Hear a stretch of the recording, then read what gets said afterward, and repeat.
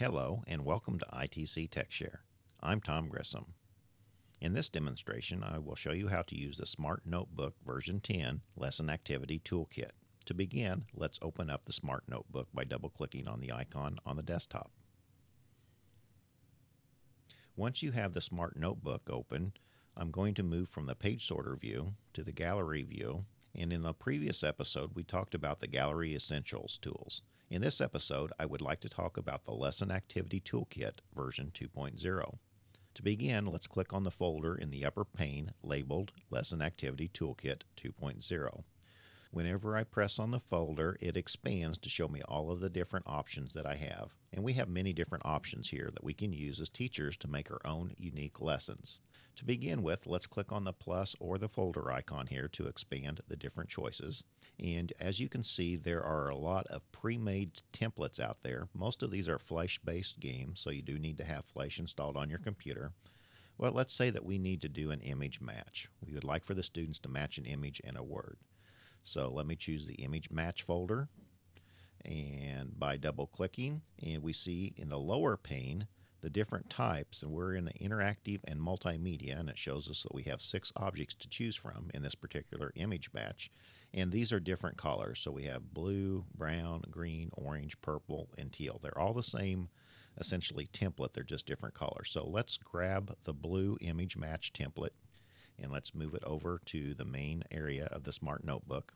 You'll notice that it opens up and we have an Edit tab, a Check, Reset, and Solve button. So right now this is just nothing more than a blank template. So I'm going to click the Edit button. And it's showing me that I need to drag an image. In this case, we have the number of images displayed as 2. We can change that all the way up to 5, but let's leave it at the default of 2. So I'm going to go to my computer folder and open up my pictures. And let's drag a picture here of the tulips, and we'll drag a picture of the penguins. And I'll drop that. Minimize this to get the folder out of the way. Now it says type text here, so whatever word that you would like to use to describe this picture. So I'm just going to call flowers for this one, and for the text over here, I'll type in penguins. Once you have that and you're satisfied with it, you can use the Solve button and say OK. Now then, we just simply have 2 different objects here, so I'll just click, hold, and drag the flowers underneath the flowers picture and penguins underneath the penguins picture. We can click Check, and we got them both right. Let's reset it so we can do, the next student can come up, and we'll grab this. This time let's miss this on purpose. So we'll do this, and then we can say check, and it says, oops, we've got them both wrong, so we need to switch these places and solve it again and check our answer, and we've got them both right this time. So that's a very quick way. It's got some intelligence built in, so you know whether you've got the answer right or wrong, or the student knows. Let's go to page sorter view here. Let's make a new page. So now we're on a blank page, page 2. Go back to our gallery, and we are still in our Lesson Activity Toolkit. There are literally hundreds of these choices that you could use. So let's do a keyword match. So if I click on the keyword match folder, I see that I have interactive multimedia. I can drag one over from the left here to the right. Once again, you'll see the Edit button at the top.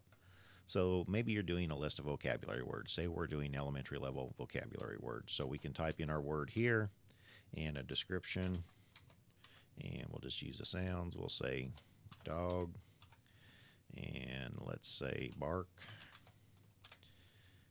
and let's do duck, and you can go all the way up 1, 2, 3, 4, 5, 6, 7, 8. So this is a very nice little lesson for vocabulary. Once we're satisfied with it, we can do our word match. So now then the student would come up to the smartboard and click, hold, and drag the different labels here. So a dog would bark and a cat would meow. Once again, we've got a check button here, so we can check, and we did get them all right. We can reset this, go on for the next one, and again, let's miss something on purpose here.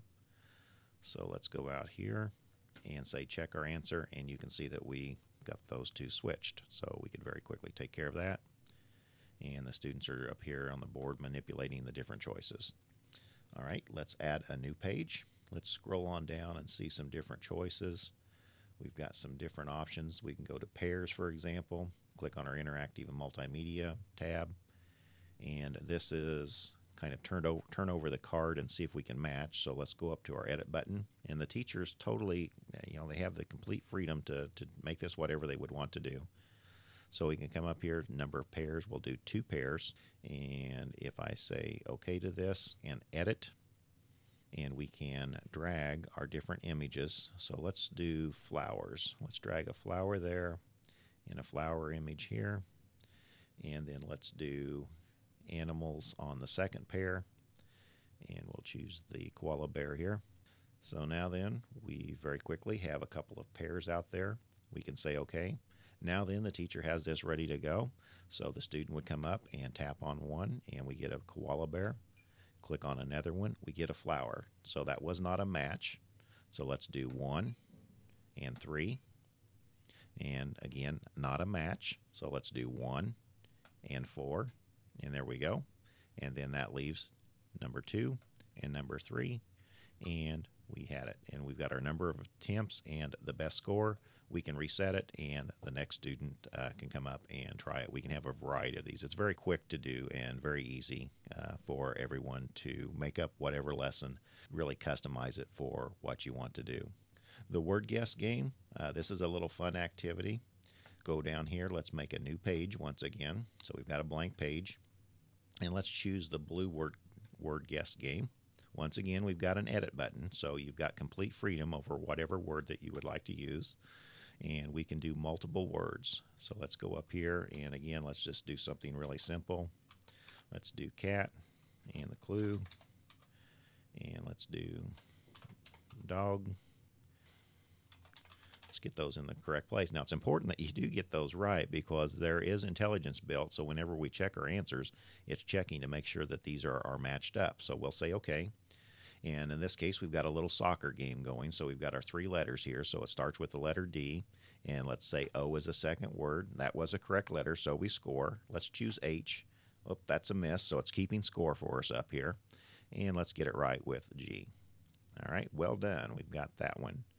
And then we can say next. Go on to our next word. It starts with a C. Let's say H. Nope, that's incorrect. A, that's correct. T, that's correct. Go on, and we've got one more word to do here. So let's do K, that's correct. Let's do C, that's correct. Let's miss one here. And then let's do Yo. There we go. Well done. We've got them. 3 goals, 1 miss. We can reset it once again, and we're ready for the next person. Or we can simply go up here to the edit. If we don't want to play soccer, we can play basketball or tomato splat. So that's just a quick example there of the different word guess games. We've got a lot of other examples out there. Activities, layering, pages, tools. However, the games button's a popular one. Let's add a new blank page here. We want to do, let's say, board games. We've got checkers. When I click on that, in the lower pane, I have pictures of different checkers, or I have the notebook files and pages. So if I want a checkerboard, and this is interactive, so the students can come up out here and do the jump. And then this is not, does not have any intelligence, so you have to move the checker off the board if you make a jump, just like the real game. Let's add another new page, and let's go back to our notebook files and pages. Let's do chess. There's a really nice 3-dimensional chess board out here. So you can come up here, rainy day in the classroom, recess or something, throw this up on the board, and the students can come out here and play a little virtual game of chess and move the chess pieces around, take their turn. So just like the real game, but we're just using the touch features of the smart board to come up and use it. Also has crosswords. You can build your own crossword puzzles. It has an edit button similar to the games that I showed you. A deck of cards. Let's make a new page here. So we've got a complete deck of cards that we can throw out here and play various card games and things. And then we've also got graphics, various graphics and things out there. Now, as teachers, the pull tab feature's a really nice feature out here. A lot of times you need to provide some instruction for like either another teacher or a substitute teacher out there. So these pull tabs are used often for that. So you can come out here and write, let's backspace out of the text. It says enter your text here. So let's backspace this out and say have a student choose one card, and then go ahead and type out what you would like for the student to do. Once you have that ready, this can pop off to the side. So this is kind of a visual cue for the student or the teacher to come out here and pull the set of instructions out there. So the student might pick this card here, and then you can go through the various activity. Go ahead and provide a little bit more complete instructions for that. Icons, borders, just a lot of different things that you have out here. Little blue exclamation marks, a lot of different objects. And since these are objects, you can make them larger or smaller. And let's collapse the graphics. Pages, we've got various types of pages. Again, some interactive type games for the keywords. Just a lot of different things. And then lastly, let's take a look at the tools. We have interactive and multimedia. We've got 37 objects here. So we've got some different tools and things that we can do. Again, you see the little F in red circle. That's the flash game. So here's a click and reveal star. If you click on that, it shows you a transparent effect. So what you would need to do on this one is you could go up and say, once again, we're working with vocabulary words. Let's type out the vocabulary word. Now then, if I move this star over on top of dog, you can see that whenever I click on it, it reveals whatever's on the background. Now, you can also tell, if I click up here, whenever I do a mouse over, it shows me what's behind that. If you don't want the students to kind of peek through and see that, you can actually go up here and go to the order button and say send that to the back. So now then the star is on top. Now then you do not see the word behind there. So now then whenever the student clicks, you see whatever's listed below. So that's just a quick overview. Again, just hundreds of different things and thousands of different combinations that you can use out here as a teacher to creatively go through and add a little bit of spice to your lessons.